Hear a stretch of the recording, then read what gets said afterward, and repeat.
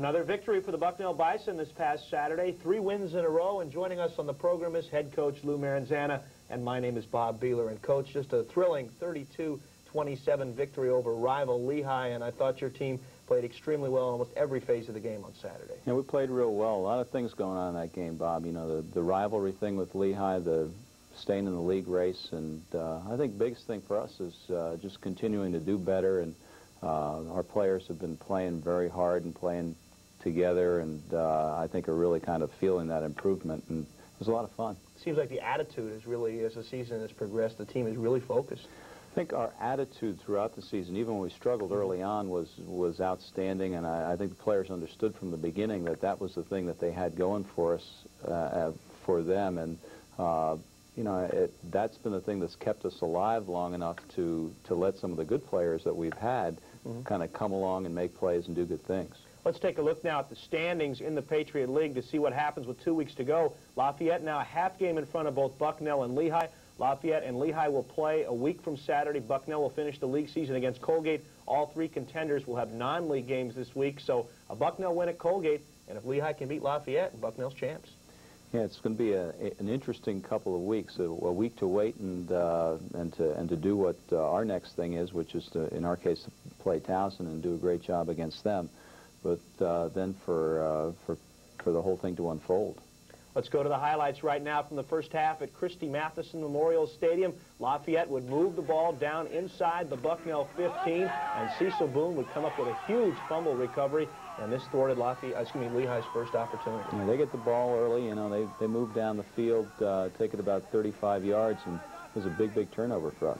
Bucknell does not move the ball on their first possession, and Lehigh comes back flying down the field, and your defense once again up to the task to keep them out of the end zone. Yeah, we do a good job here, and throughout the day, our defensive linemen worked real hard, and Cecil Boone there making an important play on the counter. Cecil, I think, had a couple of sacks in addition to a forced fumble and a fumble recovery. Russ Strohecker pressuring Simptonfelter there on second down, and secondary, we're going to see a good break on the ball by Henry. I thought played perhaps their best game this season. Yeah, throughout the day, you know, they knew that they're going to have to really play their best game, and really came up and did that.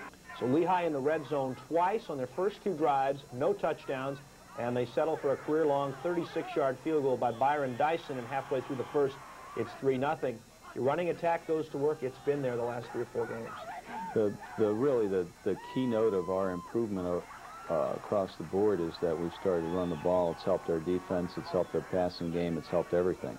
We'll see Lemon again. On this one, he's going to kind of get shaken up on an ankle injury, but again, what a game for Richie Lemon. He's now closing in on 1,000 yards. He had 165, I believe, in this game, and you were very good all day on third downs, and this is just a great little option play to Bernardino.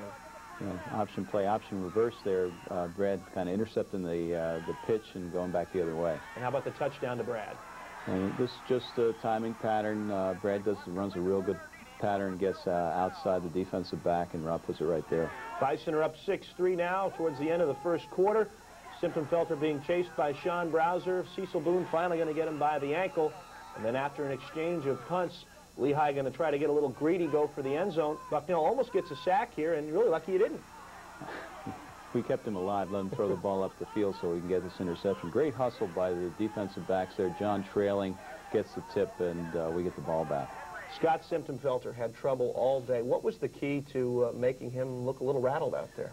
Just our defensive linemen just worked so hard. I mean, they wouldn't quit. They, you know, if one of them didn't get there, the other was there, and one of them missed him. Another one was kind of like a bunch of barking dogs barking at his ankles throughout the game. I don't think he's had a game where he's felt that much pressure this year, has he? He's been pressured some of the time. He's a good player, and he's carried them in late games and gotten some great victories for them, you know, in comeback situations.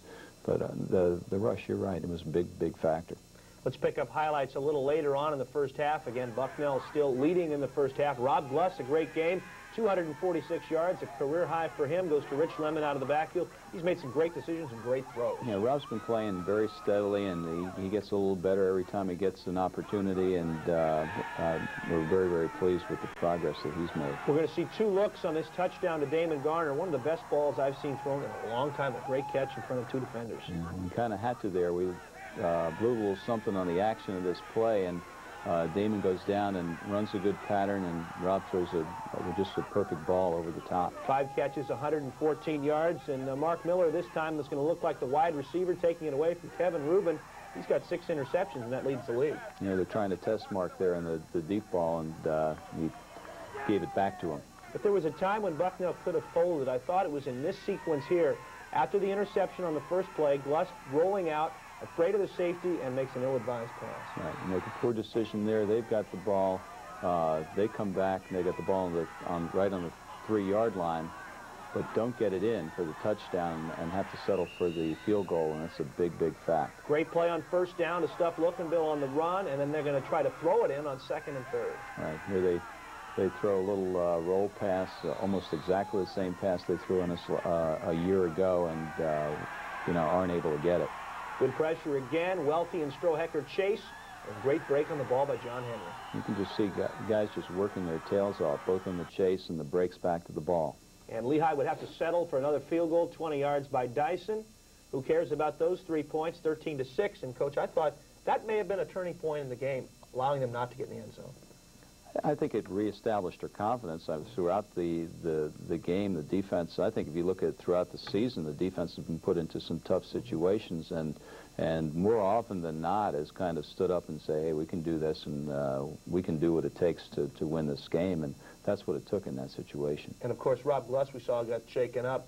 Travis Kopp came in and let him down for a possible late field goal, so Bucknell really dominated, I thought, the first half. Right, and I think that's an interesting point, just the fact that Travis is there to come in when Robbie goes down to do some positive things, give us a chance to get some points at the end of the half.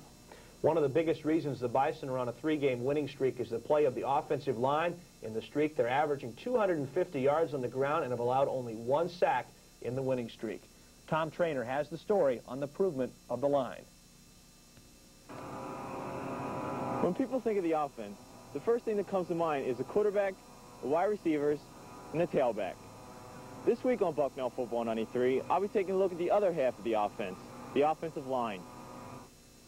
At the beginning of the season, the Bison's offensive line had some very huge gaps to fill with the graduation of All Leagues Jeff Hart and Eric Rudder. So, Ed Fraterelli, Don Watson, Gary Petros, Scott Thistlethwaite, and Brian Gay stepped in for the challenge to strengthen the line. The workhorse for the offense is the offensive line. The average offensive lineman for the Bison is around 6'2", 254 pounds. This weight protects the primary players for the offense, the quarterback and the running backs. I asked the players what makes a good lineman. Well, it takes a lot of technique, a lot of concentration. Footwork is definitely a key. Determination. There's not a lot of glory that goes along with being an offensive lineman. So you have to take pride in the little things. Making a good block and seeing Richie or Craig run for a good gain, or Rob throwing a good pass. You know, that makes for a good offensive lineman. I think to be a good offensive lineman, you have to be a little bit crazy. Go in there and go up against them big guys. You know, being 6 foot, I'm not really tall. And, you know, the defensive linemen in Division I are pretty big, you know. So you just got to be a little bit crazy to get your head down in there and hit them, and, you know. The offensive line this year has had an inconsistent season, but the last 2 weeks has shown great improvement and their overall potential. In those games against Holy Cross and Fordham, the Bison have rushed for 492 yards and have not allowed a sack. I asked the players why they've been so successful in these 2 wins. Well, I would say the biggest reason that we've been successful has been in our practices, that we've learned what we have to do, and we're coming out on the field and we're doing it, and we're playing aggressively, and we're taking people off the line of scrimmage and performing our jobs as expected. While we've worked together as an offensive line, we're finally coming together. We've gone back to working on the basics the last couple of weeks, stuff that we did during camp that we hadn't done in a while. And now that we also have 2 backs who are running hard. I think, well, the two good running backs back there and fullback has helped out a lot. And just we've come together well and just getting off the ball good. So, and we're running a lot more than throwing, and that helps getting in the groove of things. The catalyst for the Bison's offensive line is Coach Ron Jerbuski, an offensive lineman himself for the Tar Heels of North Carolina, and later a draft pick for the Dallas Cowboys. Coach Jerbuski has provided for the Bison a diehard group of men who will try everything for success. I asked Coach why the Bison have been able to run the ball successfully this year. I told you that right before we started this interview. If I had the answer to that, I'd bottle that, patent it, and make $1 million. That's a good question. You know, we're trying to figure that out ourselves. All of a sudden, you know, we can't do anything, and all of a sudden, bang, you know, we're rushing for 235 yards a football game. You know, I think it's a couple of different things. I think, the 5 guys are working together a little bit better. They know one another a little bit better. They've progressed as far as the fundamental techniques so that we're teaching them to get better at what we want them to do. In the offensive line, there should be a cohesiveness between players so they can work as a team. This bond has been one of the key factors why the Bison have ran the ball so effectively this season. The Bison's offensive line described to me why there should be this cohesiveness. Oh, I think there's definitely, that's a big part of the entire team, really, is how the people get along and the cohesiveness of the group. I think that's been one of the keys to our success, probably. The 5 of us get along real well, and we're real friendly off the field and on the field. I think we work well together. When we get to the line of scrimmage, we're able to talk and communicate, and that's a big key. Once the cohesiveness, we get together, we can almost tell what the other person's doing or going to do, so that makes it a lot easier for us. The Bison's offensive line has shown through hard work and dedication that patience is always a virtue, especially in football. And as for these group of men, the best is yet to come. For Bucknell Football 93, I'm Tom Trainer.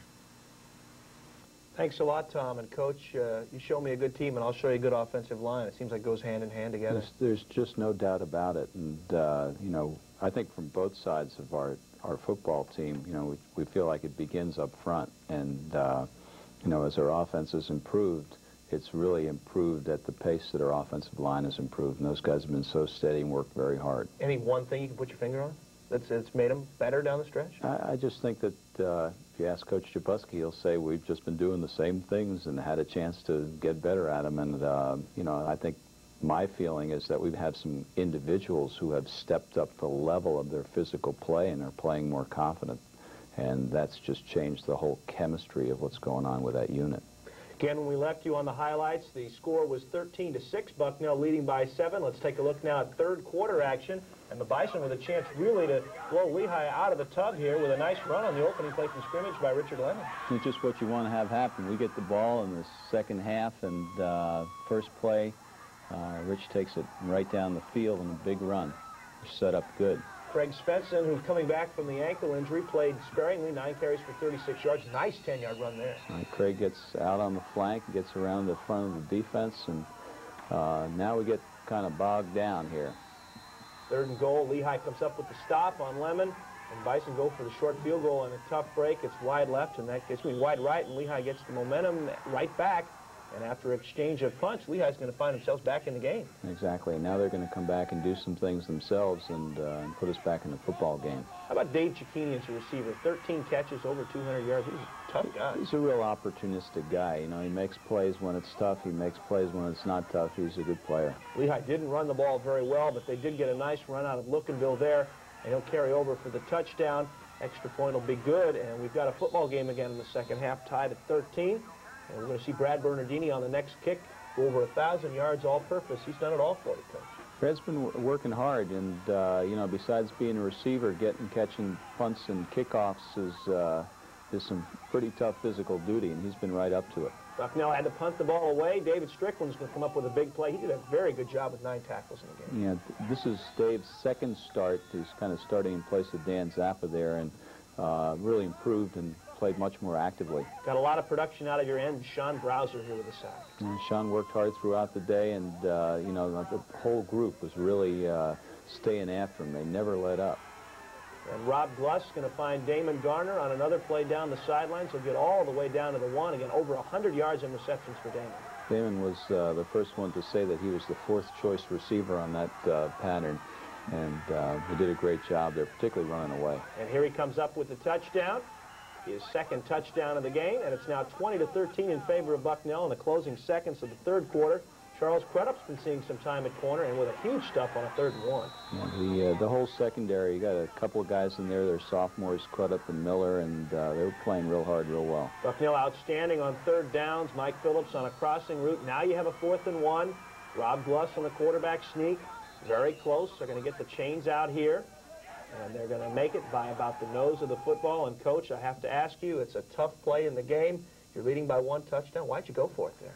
I just felt that it was important for us at that point and our guys that, you know, that we keep moving. And I knew they really wanted to go for it and thought that they can get it. And I've had enough kind of confidence that we were playing well enough defensively that we could get the ball back. Was there a confidence factor, too, that you've been running the ball well all day? You figured that would be pretty easy to get? Well, you know, it gets down to you're in a tough football game against a team that you really got to beat to keep keep going where you want to be. And if you got to get that much to get a first down, then you got to say, well, we're going to do it. Let's pick up the rest of the drive now. Bucknell, of course, converted that first down.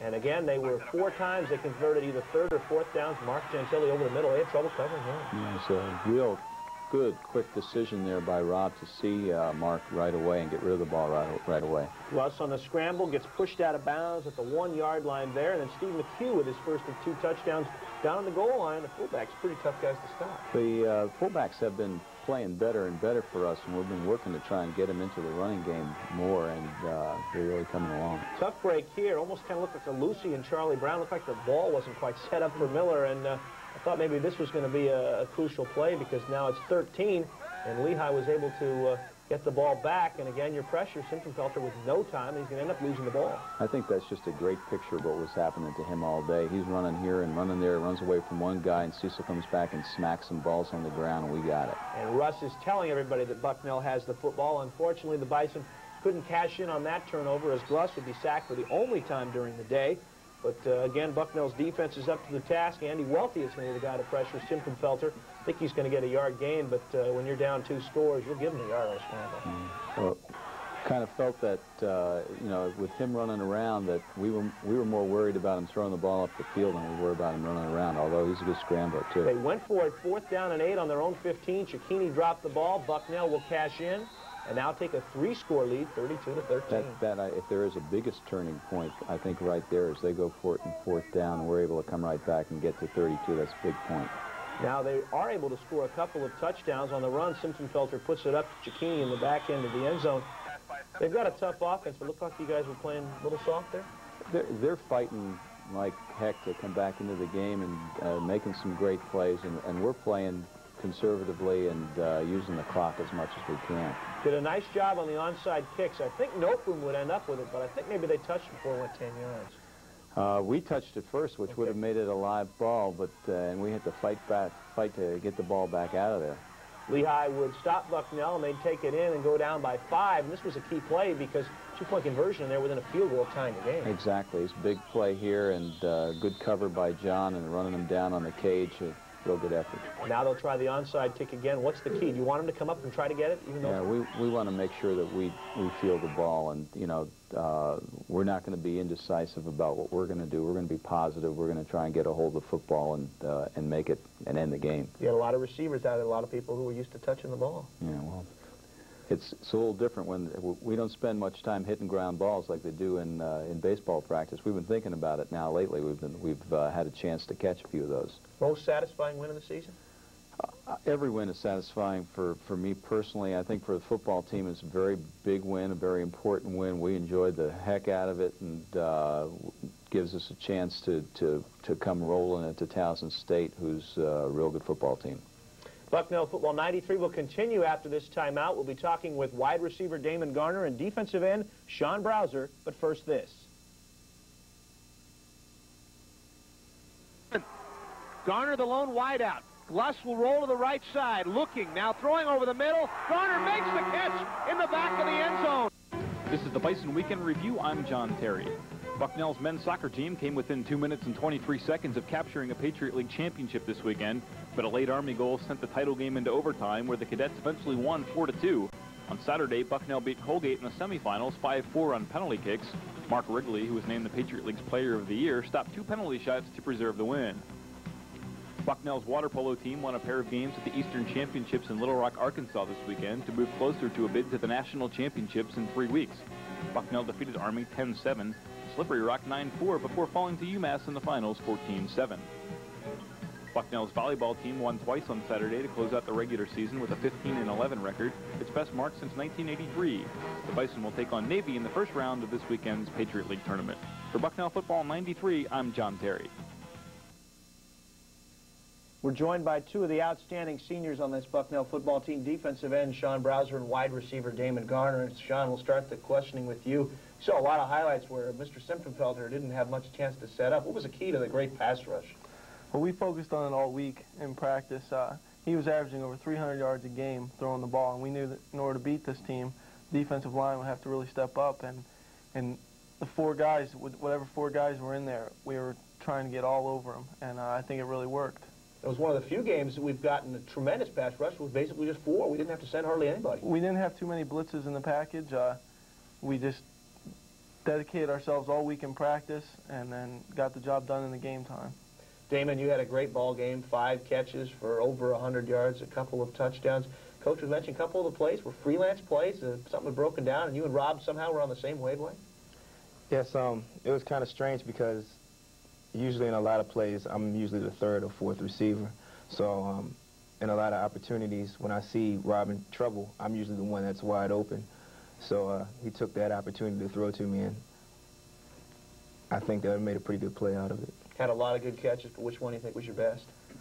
I don't know. I like all of them. So anytime I can get my hand on the ball, it's a smile on my face, basically. Is it different when you're running? We saw some of the long patterns as opposed to when you had the one in the back of the end zone. Is there a difference in trying to work the pattern, long, short?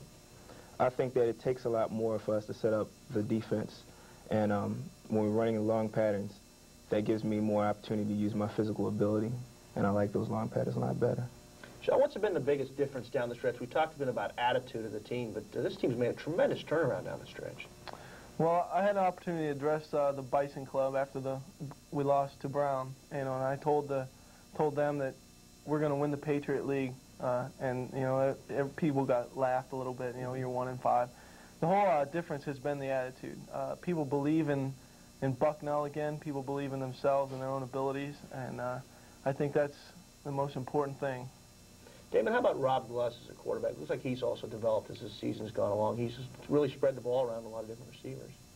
Yes, I think that when Rob was picked to step up, I think that all of us really had that confidence in him. We know that he has great running ability in the backfield, and that's just an added advantage for us receivers. So, that gives us a little bit more time to get into our patterns. And we always have that confidence that he will get us the ball. As we look down the road, you got Towson State, a non-league game. Sean, what's the feeling coming into this game? I mean, we're not looking past them to Colgate, are we? No, definitely not. This is a big game. They're a very good team. I'm not sure, but they very well could be ranked this week. They have really a good running back, transfer from Purdue. He's averaging 200 yards a game. We really want to shut him down and prove to everyone that Bucknell's for real. What's the difference of going against a predominantly passing team versus a team that's probably the #1 running team maybe we're going to see all year? Well, against a passing team, you get to throw your ears back more and just fly upfield and take a chance on the run. Against the run, you got to really play base defense and attack the man in front of you and stay on the line of scrimmage. And Damon, I would think this week will be more difficult because I think Towson's defense is better than Lehigh's defense. Yes, they have a very quick defense. It's like going against Hofstra again.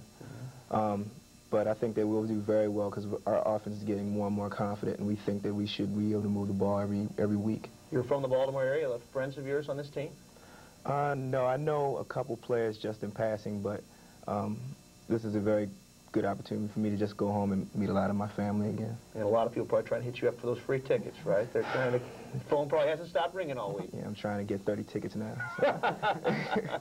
You can say, no, sorry. I'm a big timer now. I catch 2 touchdowns a game. Well, Dana, I want to thank you for joining us on the show. Best of luck against the Tigers. And Sean, a great game as well against Lehigh this past week. Our guests, Sean Browser and Damon Garner. Coach Lou Maranzano returns. We'll talk about those Tigers after this timeout. Since 1846, scholars have come together at Bucknell to ask questions and explore answers. Inspired by the fresh spirit of the newest students and the seasoned wisdom of the faculty, this meeting of minds fosters achievement. Bucknell professors enjoy national reputations, and Bucknell students are known for their intelligence. Their lively exchanges extend from classrooms and seminars to informal meetings in faculty offices and the campus snack bar. Bucknell is a comfortable place for the tradition of the classics and the demands of today's society. The arts, humanities, and sciences thrive alongside professional programs in engineering, education, management, and music. The environment for this growing diversity and the ongoing meeting of minds is a very beautiful campus in central Pennsylvania. Bucknell's stately buildings and beautiful trees and gardens provide an ideal collegiate setting. Bucknell, with 3,300 undergraduates and over 260 faculty members who sustain the spirit that is this university and who carry it with them throughout their lives. At Bucknell, the balance between academics and athletics is accomplished as well as it is any place in the country. In fact, recent NCAA statistics show that for the second consecutive year, the Bison led the country in the graduation rate of their student athletes.